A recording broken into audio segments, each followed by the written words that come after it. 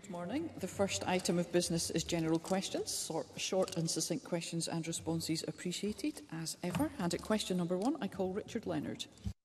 Thank you, Presiding Officer. To ask the Scottish Government what the timescale is for the completion of the Monklands replacement project. Cabinet Secretary Michael Matheson. Presiding Officer, the outline business case for the Monklands replacement project estimates that the construction will complete in 2031. Richard Leonard. Can I thank the Cabinet Secretary for that reply? The site for the replacement Monklands Hospital was first identified and approved over 2 years ago. In May 2021, the SNP manifesto said it would invest the capital required to build a new hospital. The outline business case was presented nearly 6 months ago, but at the same time a delay of 3 years was announced for its scheduled opening. Despite the dedication of the NHS staff, the current Monklands Hospital building is in poor health. People in Lanarkshire are beginning to ask me if the new hospital is going to be built at all. So can the Cabinet Secretary give a commitment today that there will be no reduction in capacity or in the range of services provided, that there will be no downgrading in build quality, that he will stick to the plans as outlined in the business case, and that there will be no further delays to its opening? Cabinet Secretary. Presiding Officer, look, the member will recognise that we have got a very strong commitment to delivering new Monklands Hospital. I know this is an issue that's very close to the heart of the local constituency member, Neil Gray, as well, and we as a government are determined to make sure that that is delivered. Of course, the outline business case is being considered through the normal capital project review process that we are going through. We've had to look at that process as a result of the cuts we've had to capital expenditure from the UK Government that has a direct impact in capital projects in Scotland. We have to consider that in the round, and that's why this process is going through identifying what our priorities are going forward, of which Monklands is one of those key priorities. And I can assure the member that we will look at how we then take that forward to full business case. Now, the member made specific reference to aspects of the services that will be delivered within the hospital. Clearly, that is a matter for the Health Board to take forward, and that would be part of the final business case that would be produced. And we certainly would want to support them in taking an approach which is consistent with the way in which hospital projects have been delivered in the past. Graham Simpson. Could the Cabinet Secretary answer the original question which was posed to him by Richard Leonard? Will there be any further delays? Cabinet Secretary. Presiding Officer, it always feels a bit ironic when you've got Conservative members who come into this chamber demanding capital investment projects be taken forward, when the very people who have been cutting capital expenditure to the Scottish Government are the Conservatives at Westminster, Mr Simpson's colleagues, and I'm surprised that Mr Simpson doesn't have coach loads of constituents queuing up at his surgeries to complain about the impact that his party is having on capital investment projects here in Scotland, including vital projects like Monklands, which this government is determined to make sure is delivered. Question number 2, Stephanie Callaghan. Presiding Officer, to ask the Scottish Government whether it will provide an update on the implementation of the Volunteering Action Plan. Cabinet Secretary Shirley-Ann Somerville. The Scottish Government appreciates the contribution that volunteers make to society. Our 10-year Volunteering Action Plan, which was published in June 2022, was co-produced with partners in the third sector, and its aim is to support people to volunteer throughout their lives. Volunteer Scotland is raising awareness of volunteering and its benefits for all involved. New groups have been established, including, for example, a cost of living volunteering task group and a policy champions network, ensuring that the powers of volunteering are recognised as policies are developed. Stephanie Callaghan. I thank the Cabinet Secretary for that answer, and I welcome the plan's aim of creating an environment where everyone can volunteer more often and throughout their lives, and the plan's focus on tackling inequality for those who would traditionally experience barriers to volunteering. Can I ask the Minister what specific steps the Scottish Government is taking to increase public awareness of volunteering and to tackle those stereotypes around what it is and who it is that volunteers? Cabinet Secretary. Stephanie Calcan raises a very important point about the real need to encourage diversity in our volunteers. So, of course, the Scottish Government funds Volunteer Scotland as the National Advice Centre for Volunteering, and that does help to increase volunteering participation as well as widening access to volunteering. Volunteer Scotland have a search facility, for example, to ensure there is visibility of the volunteering options available to people. She is quite right to point to the need to ensure that volunteers come from diverse backgrounds, and that we have all an obligation to encourage that, and certainly as a government we are determined to tackle those barriers in conjunction with Volunteer Scotland that may be preventing people from coming forward. Question number 3, Annabel Ewing. To ask the Scottish Government when it last met the Head of Housing Services at Fife Council and what was discussed. Paul McLennan. The Head of Housing Services at Fife Council last met with the Scottish Government in September last year. Matters concerning supply of affordable housing are high on the Scottish Government's agenda, as well as those of our local authority partners. And the decision in question considered these and unrelated questions relevant to Fife Council. I plan to meet with Fife Council in the near future to continue these discussions. Annabel Ewing. Thank you, Presiding Officer, and I thank the Minister for his answer. Presiding Officer, excuse me, there are some 126 council house properties in my Cowdenbeath constituency that have been recorded on Fife Council's mould and dampness survey. And whilst Fife Council initially told me that remedial action would be taken by May of this year, sadly that timetable has now slipped, with no date at all having been set for the actual completion of such remedial works. Therefore, can the Minister advise whether he considers this to be a satisfactory position for my constituents who continue to live in unacceptable conditions, and what can the Minister do to quicken the necessary action? Minister. I'm sorry to hear of the issues that the members' constituents are facing. Damp and mould in housing is a serious issue, and it is vital that landlords are proactive in identifying issues and taking action to treat the root causes. Whilst it is welcome to hear that Fife Council are committed to remedial action, it is of concern that this timeframe has slipped, and I hope that they have kept tenants up to date and are communicating their plans for resolving the issues effectively and in a timely manner. I will take up the matter with Fife Council and provide the member with an update. Thank you. Willie Rennie. The Minister knows that I am keen for action to be taken to halt the huge growth in short-term lets in my constituency. Now, whilst I didn't support the licensing scheme, I do think the control areas could make a significant difference. Yet Fife Council, I think, is dragging its feet and has set a timescale for far too late. So when the Minister is speaking to Fife Council, will he have a discussion about the timescale for implementing the control areas? Minister. I thank Mr Rennie for that question. I was glad to meet up with Mr Rennie during the week to discuss housing issues in Fife. The Scottish Government gave powers to local authorities in reference to short-term let control areas, and obviously any decision is an issue that's up to them to discuss. Obviously, we'll get back to you himself in that regard, I would think.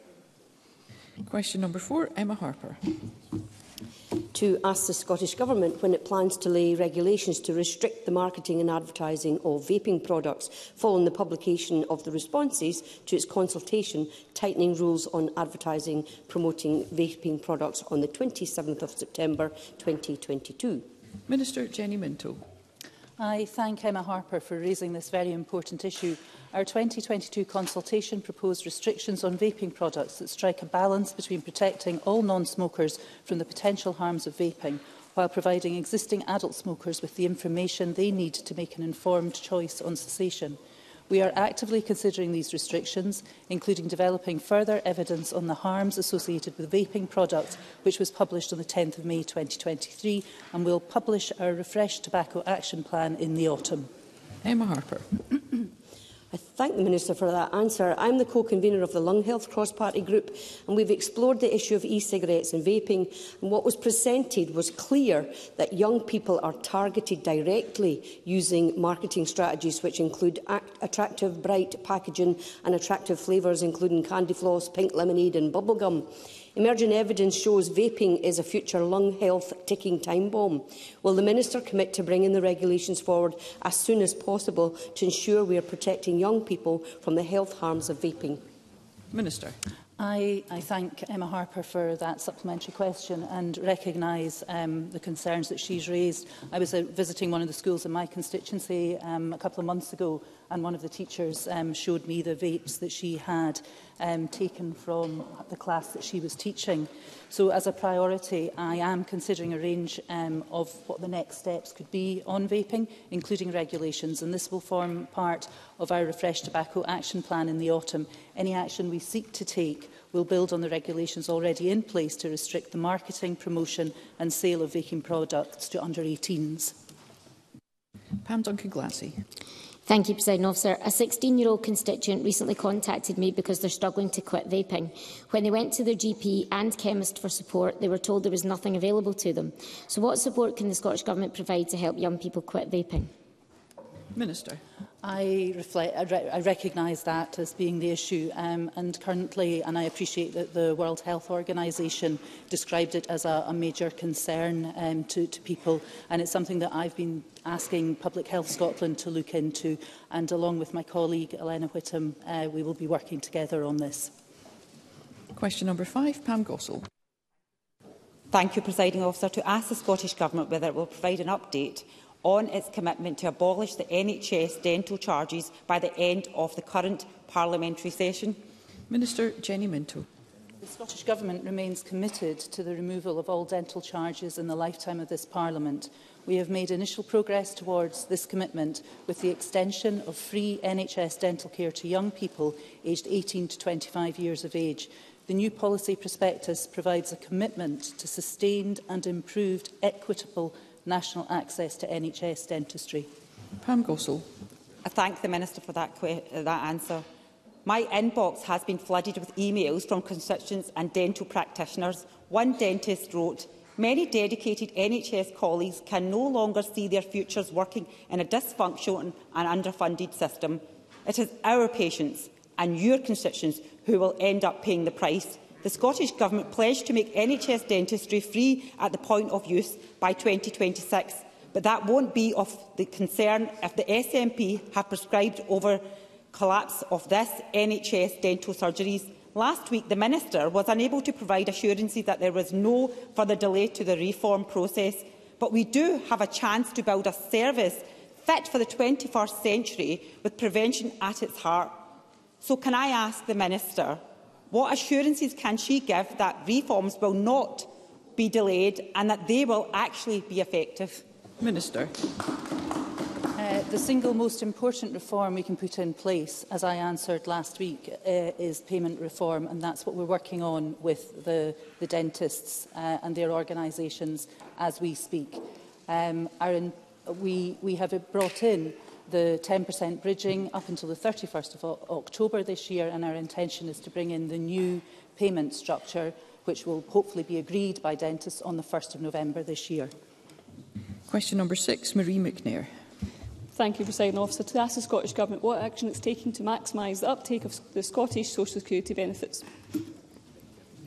Cabinet Secretary Shirley-Anne Somerville.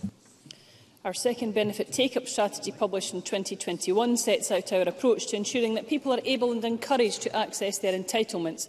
We remain focused on the removal of social barriers to people accessing Scottish benefits, addressing complex or costly access and improving access to information. We are delivering a number of take-up initiatives, including taking our services to locations most accessible to people through, for example, our local delivery service, and running targeted marketing campaigns. We will publish our next annual update on benefit take-up rates in the autumn 2023. Marie McNair. I welcome the efforts that have been made in Scotland to maximise the take-up of social security benefits. This is vital given the impact of the Westminster imposed cost of living crisis is having on many. A recent report by Policy and Practice estimated that £7.5 billion of universal credit is not claimed. Universal credit is one of the passport benefits to the vital Scottish child payment. Does the Cabinet Secretary have concerns that the lack of a benefit take-up strategy from the UK Government to encourage take-up of universal credit could deny some families access to the Scottish child payment? Cabinet Secretary.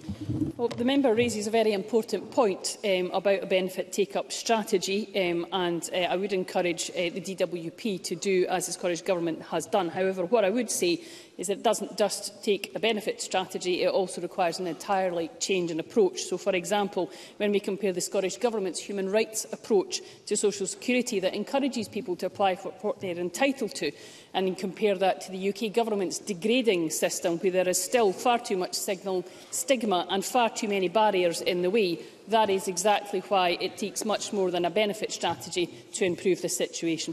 Question number 7, Finlay Carson. To ask the Scottish Government when it plans to announce the delivery plan for the second Strategic Transport Projects Review. Minister Kevin Stewart. Thank you, Presiding Officer. Significant action is being taken by this Government to develop, deliver and invest in Scotland's strategic transport infrastructure for the long term. Work is already underway to deliver 38 of the 45 recommendations in STPR2, with consideration ongoing on how best to mobilise the remaining 7. Finlay Carson.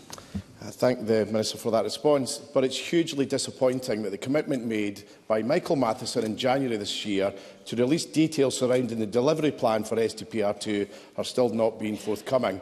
Once again, it shows the utter contempt that the Scottish Government displays, particularly towards the people of the south west of Scotland, where, regardless of the promises, despite those promises made year after year, the spend on infrastructure projects in the south has been less than 0.5% of the national infrastructure spend. But thankfully to the Sir Peter Hendy review that highlighted the desperate need for serious investment in the A75, including a bypass at Crocketford and Springhome, we can now see these improvements are vital. I'm aware that a business plan for the A75 has now been submitted. Please, Mr Carson. The business plan has been submitted, seeking funding from the Government. Can I ask the Minister to tell me when he will do likewise and do the right thing and fulfil his commitment to once and for all provide finance towards these projects? Minister. Presiding Officer, I met with Mr Carson and other colleagues from the south of Scotland last week and outlined some of the work that we are doing. As Mr Carson is well aware, I have met with UK ministers around about the A75 to try and access funding from the Union Connectivity Fund. A draft business case for the A75 has been submitted to the Department of Transport, and that includes a proposal to fund the further design and development of options for the realignment of the A75, including around the villages of Springhome and Crocketford, which I know Mr Carson has an interest in. I hope that the UK Government will respond positively and will hand over the resources that are required in order to get these works going. Question number 8, Murdo Fraser. Thank you, Presiding Officer. To ask the Scottish Government what action it is taking to assist any businesses that are struggling to recruit skilled workers. Cabinet Secretary Gray. Thank you, Presiding Officer. The action we are taking to work with employers includes ongoing investment to deliver 25,500 new modern apprenticeship starts in 2023-24, support for developing the young workforce to enable young people to prepare for work, and ongoing investment in short courses across tertiary education aimed at upskilling and reskilling.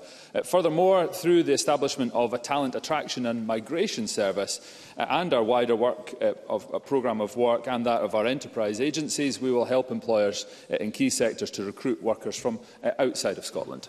Murdo Fraser. I thank the Cabinet Secretary for that response.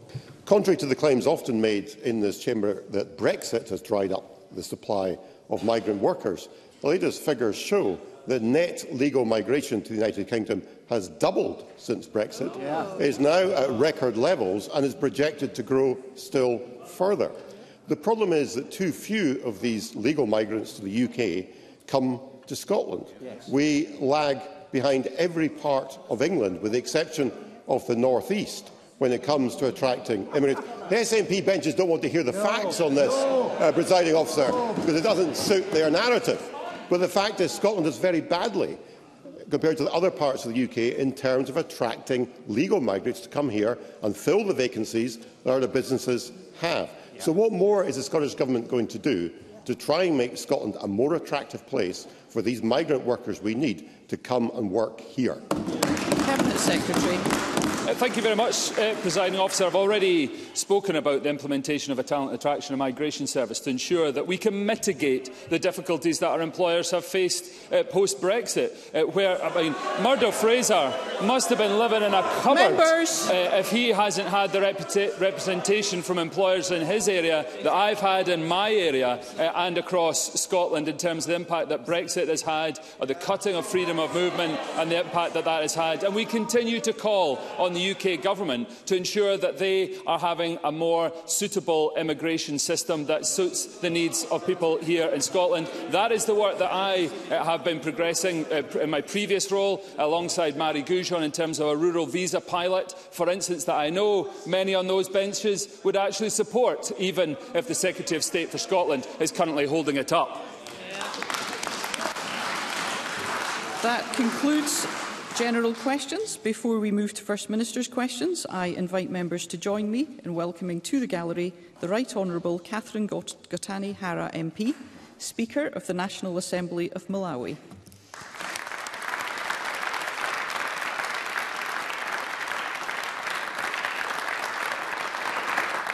And I would also invite members to join me in welcoming Dr. Hussam Zomlot, Head of the Palestinian Mission to the United Kingdom.